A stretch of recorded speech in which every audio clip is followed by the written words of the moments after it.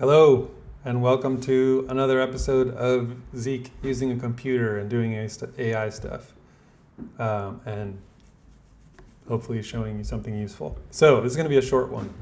I just recorded a video about this Flux model, and I'm using OBS to record the video, which is this open source software that lets you kind of like compose a webcam and do screen recording and mic input and stuff like that. But it saves files in this MKV format. And actually, maybe I should just see if there's a way to configure OBS to do a different format. But anyway, I already did the recording and I have this MKV file. And I want to put it on Twitter, I want to put it on YouTube, blah, blah, blah. But that's the wrong format for those things. So I need to convert it. So I know there's this tool called FFM Peg. And if you've ever used FFM Peg, it's like, let's actually just like look at the man page for FFM Peg. It's pretty scary. Like, look at all those flags.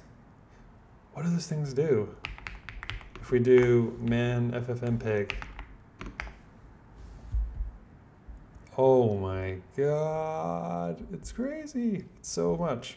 So the thing you used to do if you wanted to use FFM Peg is like Google, how do I convert a video to blah, blah, blah, and then you would end up on a Stack Overflow page and copy something.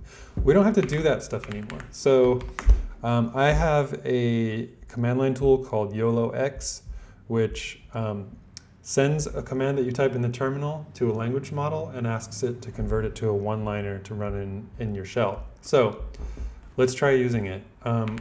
All you need to do to use it is install Node.js, and then you can do npx YOLOX, and then an English language command. So I'm going to say take flux schnell versus dev.mkv and save it as flux schnell versus dev.mp4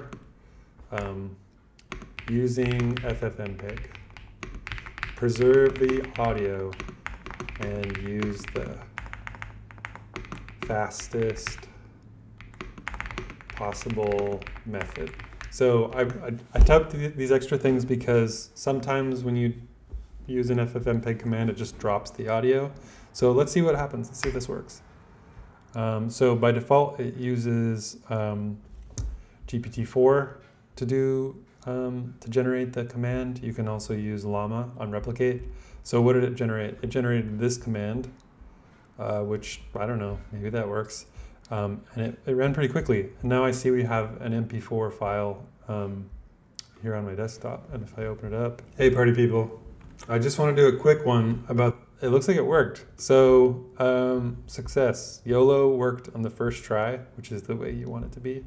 And just to expound on YOLO a little bit, you can use it for all sorts of things. Like if I didn't like the first 1 second of this video clip, like maybe it took me a minute to start talking, I could give it a command like extract from 0:30 to 122. I could have said chop off the first 5 seconds of video and save it as videochopped.mp4. So this kind of opens up a whole new world of being able to use tools like FFM Peg and ImageMagick and things like that without ever having to look anything up. So great use of AI, super productive. That's it. Thanks for watching. Have a nice day. Bye-bye. I'm going to press the stop button now. There it is. Bye.